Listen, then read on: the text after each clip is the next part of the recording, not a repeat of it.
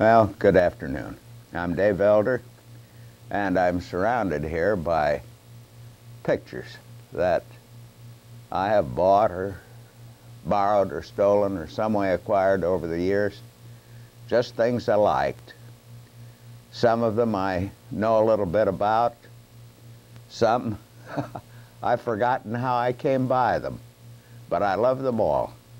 And little by little, we'll look at some of them and perhaps talk a little bit about them. Thank you. This is an acrylic by Billy Cox, born and raised here in Washington.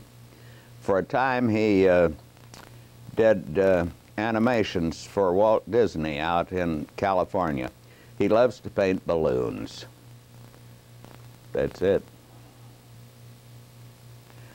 When we opened this gallery, the Helen Wilson Gallery in the library, the first speaker here was Virginia Myers, a graphic artist, a student and assistant to Mauricio Lasansky at the University of Iowa.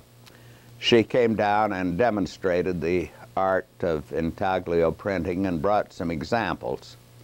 This is by one of her students, which I bought for a few dollars at that time. It's rather nice. Now this is one of the greatest, one of my favorite things. This is by Virginia Myers from the university. It is a genuine steel or copper engraving. That means the lines are all incised into the metal. The drawing is done in mirror image. Then the metal plate is coated with ink, the ink wiped off the surface, a sheet of paper laid over the plate, and it is run through a press. The press squeezes the paper so that it picks up the ink which remains in those incised lines. Her press in Iowa City is one of the few large enough to take an engraving of this size.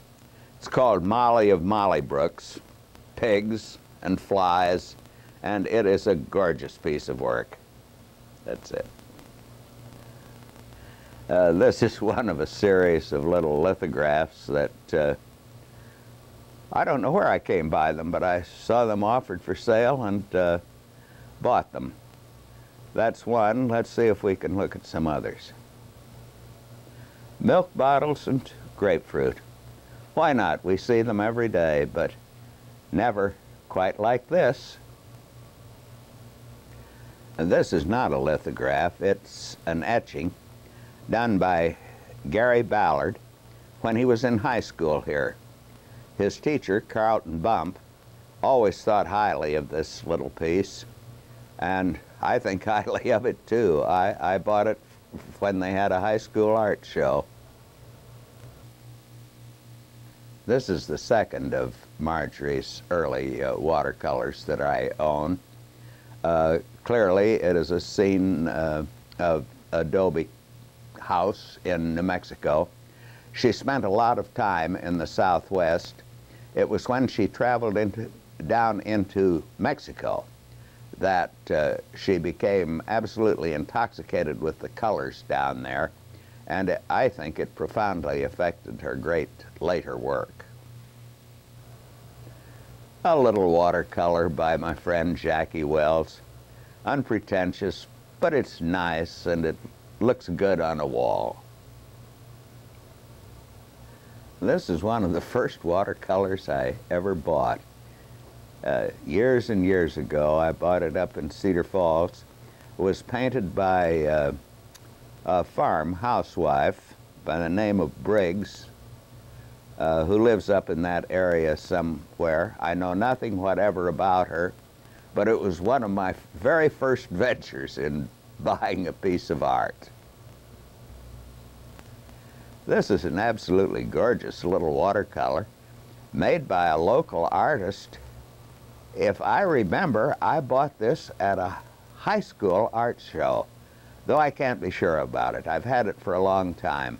Carlton Bump was able to tell me who the artist was. I've forgotten, and Carlton sadly is gone. If anyone remembers who did this work, I would like very much to know, because it's a great piece. I love it. This is a colored lithograph. I bought several of these at a time when there was an organization called American Artists Guild, which offered these multiple originals. And you will see several of them. This is a rather nice one. Another color lithograph. This one by an artist named Hoi, H-O-I. Obviously worked from Southeast Asia. He has a very distinctive style and exceedingly colorful. I love to look at them. This was offered to me as a genuine Picasso print. I suspect that it is a reproduction, but at least it was by Picasso, who does marvelous things with a simple line. A silkscreen reproduction of a picture by Juan Miro. I get a great deal of joy out of these things.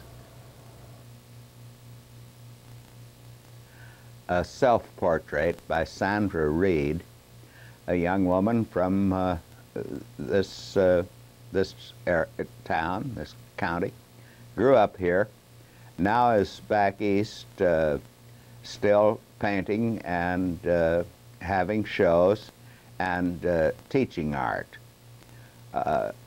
She lets me know when she has a show, and I'm never able to travel back to see them. I would dearly love to. A fine artist. I'm very happy to have a sample of her work. This is by Donna Guy of Brighton, one of our most respected and best known local artists. It's not typical of her work, but it is definitely and distinctly hers. I bought it several years ago. I'm delighted to have it, even though I consider it atypical.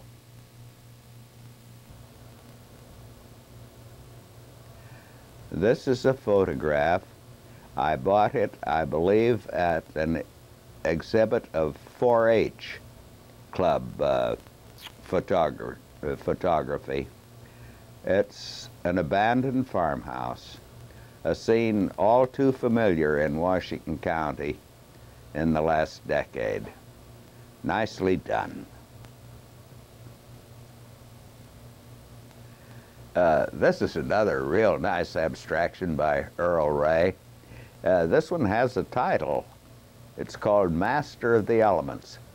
It's one of the first paintings that I bought for the public library. And I remember I did it because the library didn't have anything that was abstract, and I thought they ought to have something like this just to shake things up a little bit. Really, it's a great painting. The colors are gorgeous. This is a very interesting photograph. Obviously an old one, as you can tell if you look at those airplanes closely, old biplanes. The picture was made by Gene Thomas, a local boy, then a photographer with the Des Moines Register, and it was made at an air show in Des Moines. Strictly dated by those old-fashioned planes. Nice photograph.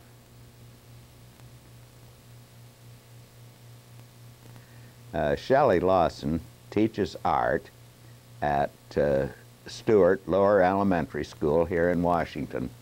When I was managing the commercial printing for the journal, I would accumulate lots of scraps of brightly colored paper. I found that she could use those very handily in her classes up at Stewart. So I gave her quite a bit of that colorful paper. And in return, she gave me 2 little samples of her own work. This is one.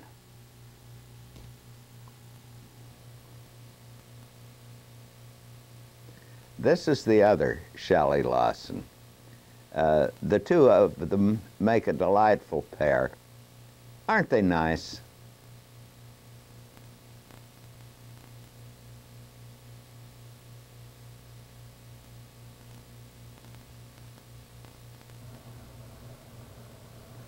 A lovely painting by Abby Timmons, born and raised here, now a professional artist. One of the first of her things that I bought it when she had a show out at the community center of her work. I think I bought 3 of her paintings from that show. This one for the library, and 2 are prized possessions on the wall of my apartment at home.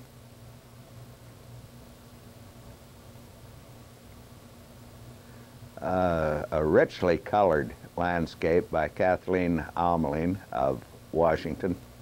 Lives in Washington, teaches art at Columbus Community School.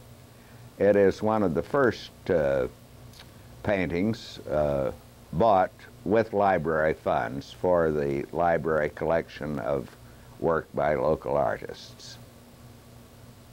Thank you for listening.